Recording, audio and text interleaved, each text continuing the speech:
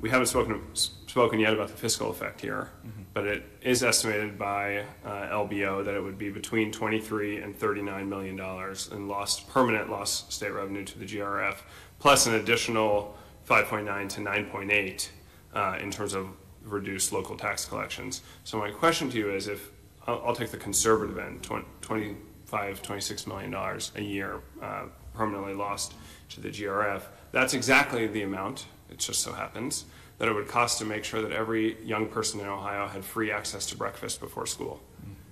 Is it the industry's position and your association's position that the money is better spent subsidizing their gun sales or feeding hungry kids before school? I'm not going to answer that question the way it was phrased. I'm sorry. I don't think that was appropriate, really. I mean, I don't think anybody in the industry would say that. I certainly wouldn't say that. I'm just saying that people shouldn't have to pay to exercise their constitutional right, and we shouldn't be putting a price on the exercise of a right of the people of Ohio.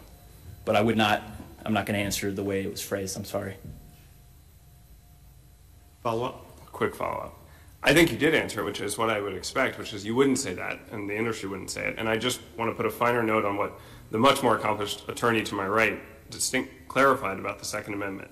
This is not about, there is nothing in the Second Amendment about the right to purchase arms.